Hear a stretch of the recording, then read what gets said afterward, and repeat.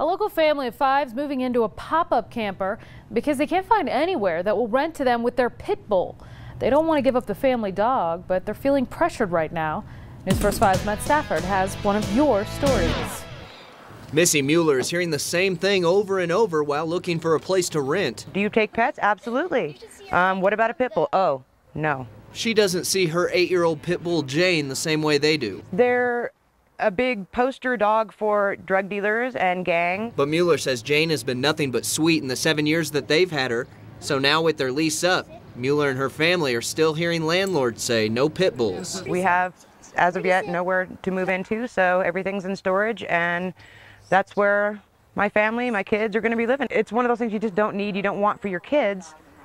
And it's just ridiculous because it's not like we can get rid of her. She's a member of our family for starters, but the rescues are full, the shelters are full. There's nowhere for her to be. Pit bulls stereotypically have maybe been categorized as a breed that's more prone to risk. Property manager Brad Butler says he's rented to pit bull owners before, but for him, each pet goes on a case-by-case basis. Really, the goal for us is to minimize the risk for our owner clients. I think you have to take the whole package into consideration, and you match the breed with the home that's being applied for. Butler says you could use technology to help yourself out, like with your phone. You could use the camera to shoot some video of your dog to show the landlord, or you could have your landlord call your veterinarian for a reference. Mueller says she's asked for managers to meet her dog, but no luck.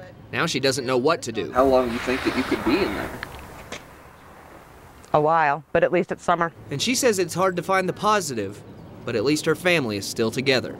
Matt Stafford, News First 5. And we asked what you thought about this on Facebook tonight. Julianne said, quote, "Please don't make this a pit bull discrimination thing. Most landlords aren't thrilled about pets, especially a big dog." April says, "I can relate. My husband and I have a 1.5-year-old German Shepherd and had to move due to our dog." Cheryl said, "We have a Great Dane and the only places we can go are properties that are for rent by owner." David says he had several rental properties and wouldn't accept pit bulls because of the liability issue. If you'd like to join in the conversation, just search News First 5 on Facebook.